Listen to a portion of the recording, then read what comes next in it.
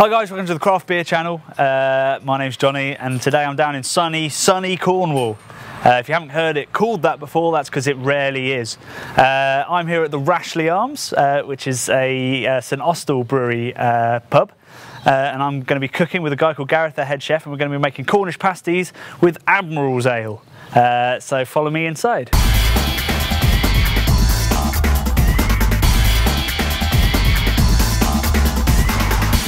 So guys, I'm in the kitchen here with Gareth, head chef at the Rashley.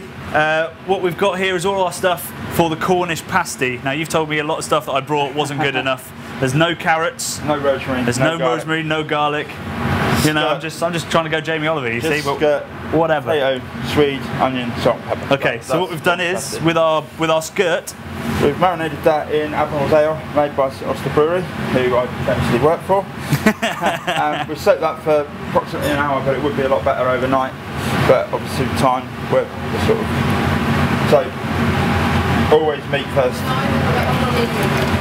leaving it edge around your pasty with sausage crimp.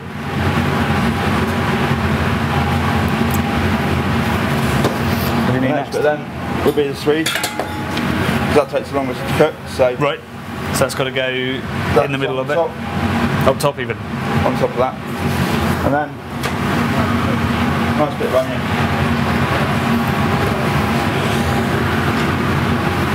and then lastly your potato, because obviously that takes the least time to cook, goes on top. So by the time the heat gets through to the meat in the middle, your swede will have cooked.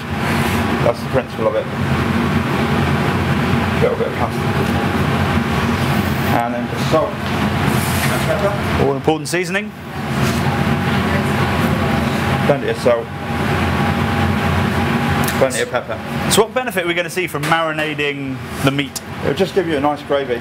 So if it was soaked overnight, obviously the meat will then break down a little and it will get into the fibre of the meat, but this will just give you a slight hint of Admiral's ale.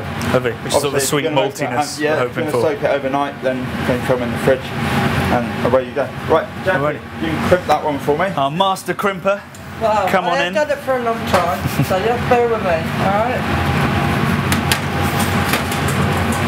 I heard that where you crimp it depends on where you're from. Absolutely. Yes. Cornish crimps are always on the side. They're always on the side.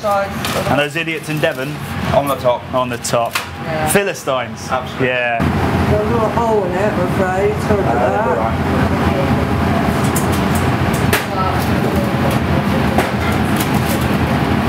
That looks beautiful. What's that? So Get that one off there. Top. Here we fine. That could be your air roll. Your air roll. Pick it up, Get that one on there. alright? Put a bit of tape, whatever. Is that one alright? Beautiful. I have done it for a long time. Much more professional than anything I could have managed. I have done it for a long time. Mine would have looked like more like a ravioli, I think.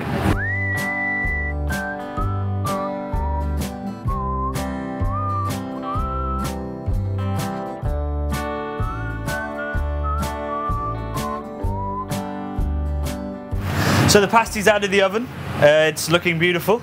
How do you traditionally eat a Cornish pasty? Do you tear it apart? Do you dig in? Well, this one's actually falling apart, but best bet would be to grab hold of the bottom and eat from the top. Eat from the top. Absolutely.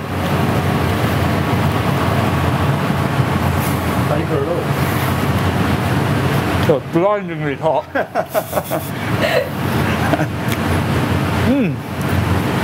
That's delicious, and there is a bit of sweetness. Yep. I think the swede and the veg are slightly caramelised with the beef. Lunch. Yeah, lovely.